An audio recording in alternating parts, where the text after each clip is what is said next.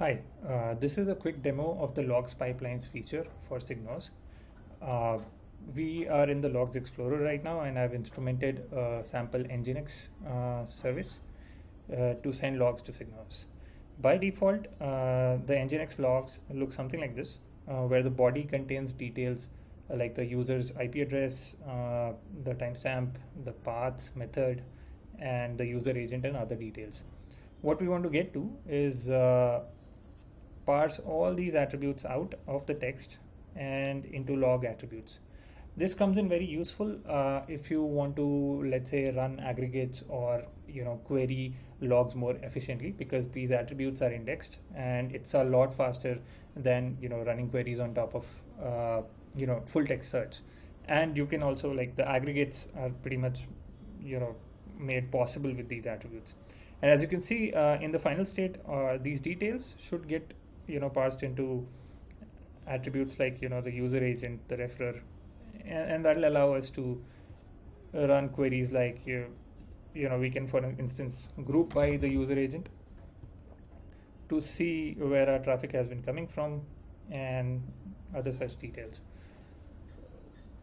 Typically, logs processing happens with a chain of pipelines, and every pipeline will typically be dedicated to a single responsibility. So as you can see in this case, we have one pipeline that processes Nginx logs, another pipeline that processes application logs, and every pipeline typically has a filter that specifies which logs it should process, and when that filter matches, then those logs get processed by that pipeline.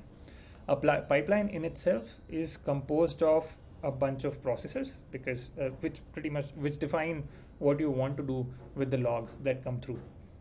So for instance, in this case, when I'm parsing my application logs, I want to parse attributes out of my text logs, and my text logs had serialized JSON at the end of them, and so I further parse the extracted JSON string into its own attributes and so on.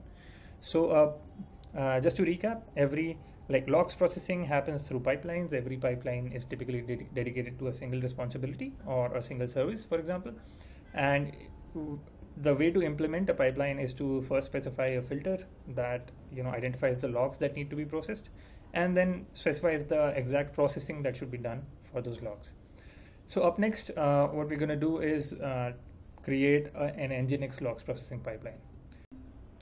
I have deleted all pipelines that we had so that we can now go ahead and create a new Nginx logs parsing pipeline. I'm going to start doing that by clicking on new pipeline, and I'm going to give it a name. And I'm going to select a filter that targets the logs coming from our Nginx container. And as you can see, a nice preview of the logs that would get filtered with this filter is also available to us. We can see what kind of logs come in, and yes, those are Nginx logs. So next I'll say create, and I'll go ahead and add a processor. There's a whole variety of processors that are available. Like the grok parser is a special case of regex parser. Regex parser, as you might know, is used to extract things out of text. And then there's the JSON parser that can take serialized JSON and convert it into structured data, and add, remove, move, copy, and you can find a lot more detail about these processors in the documentation. So right now I'm going to go ahead and use a regex parser to get our attributes out of the Nginx logs. I'm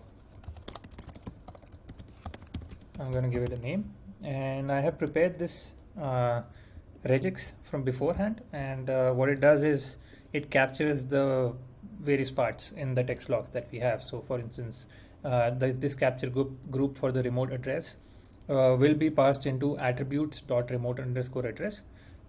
Remote attributes.remote_user will have the user part of the text log, and then time, and so on.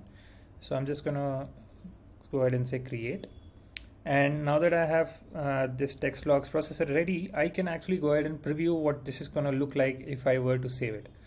And so here are some sample logs that have been queried out of our database that already exist. And these sample logs have a text body. And if I go ahead and say simulate processing, I can now see that the regex pattern extracted all these attributes out, like body, byte send, HTTP referrer, HTTP user agent. These were all things that we were capturing in our regex that we use for parsing the text log. So that looks good. So I'm just going to go ahead and say save configuration. When I save a configuration, I can go, like, it appears in the change history, and it'll be in progress, and then it'll eventually be deployed, as you can see it here. And now we can go ahead and check out our latest logs in the logs explorer. Logs coming from our Nginx container. And as you can see, the latest logs have all the attributes parsed out. And we can go ahead and do our aggregation now. And we can see that a bunch of our logs are coming from the Python request library, a bunch of our Nginx requests, and some others are coming from Mozilla on Macintosh.